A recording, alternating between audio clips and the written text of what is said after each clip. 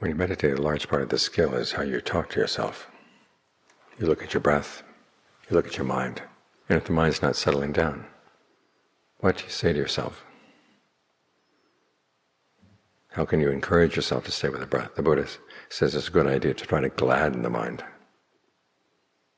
to give it energy, so it's willing to settle down, happy to settle down. Because if it settles down but it's not happy to be here, it's going to look for the slightest chance to get out. It's like a child in a house where the parents keep it under lock and key. As soon as it gets the opportunity to pick the lock, it's gone.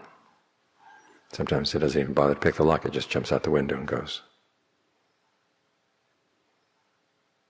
So talk to yourself in a way that's encouraging, that makes you happy to be here, happy to be engaged in meditation.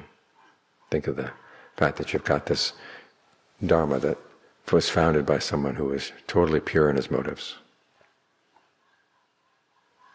who checked his attainment again and again and again to make sure it was true. Didn't just get a few ideas in his mind, then go out and put out a shingle. He'd found something of real worth, and he was happy to teach it to anybody who was ready and willing to study with him. The Dhamma is good in the beginning, the middle, and the end. The Sangha has managed to maintain this for all these many centuries. So there's a lot to be glad about.